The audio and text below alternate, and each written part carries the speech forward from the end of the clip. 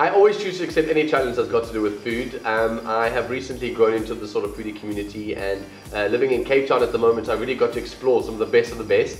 I also love what Fairtrade is doing, so I really like the work that they are doing, and I thought it was a bit of a challenge. I'm so used to getting sort of convenience cooking, so it was nice to actually think about what you're making, put some heart into a meal for once.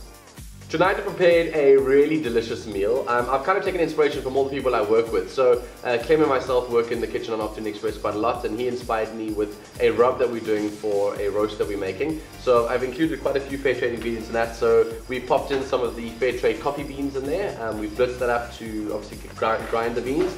In that rub also I've put in some of the black pepper and garlic that they've had out in there. Also in that rub what I've thrown in is chipotle chilies. And so that's created a little rub that we put in a little bit of brown sugar. We rub that into a really nice rub that we put inside the oven now, and that's slow roasting for about an hour and a half, so that's going to be delicious. That's for main course. And in dessert, we had a guest on our show called Kyeezi. She sells a lot of really delicious sweet treats, and so she's taught me how to make a poached pear tort. So what I used is I found the Fairtrade red wine, and we poached the pears in a red wine just to get it that really nice rich color. And so we poached the pears in that, and I've used Fairtrade dark chocolate in that.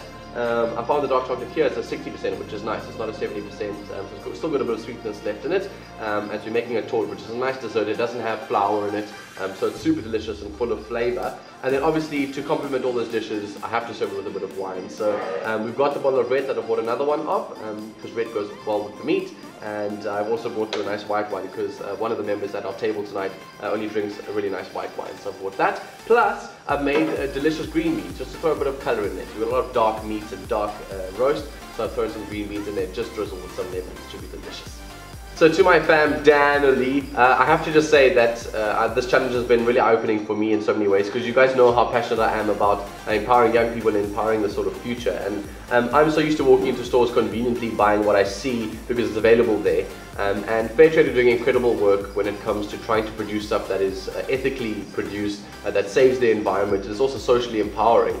So if you guys can during the fortnight, just take one conscious step when it comes to using your ingredients to cook. Find something that has the Fairtrade logo on it, buy it and see if you can use it in a dish. It was really simple, honestly. I always thought that how am I going to put a dish together, but as you go through it with the wines, the coffees, the chocolates, anything you can find, it's basically readily available for you. And you can make so many dishes out of it. And what's also really awesome is that if you guys do go to Pick n Pay, it is there and it's available for you. So it doesn't take too much to go and look for it. It's not going to take you out of your budget and out of your way to go and find the ingredients. It's really important, I think, to look after our future. I've heard so many horror stories of children being abused and of some really terrible things happening to get us the cheap products that we can find in our stores. So choose right and choose Fairtrade if you guys can.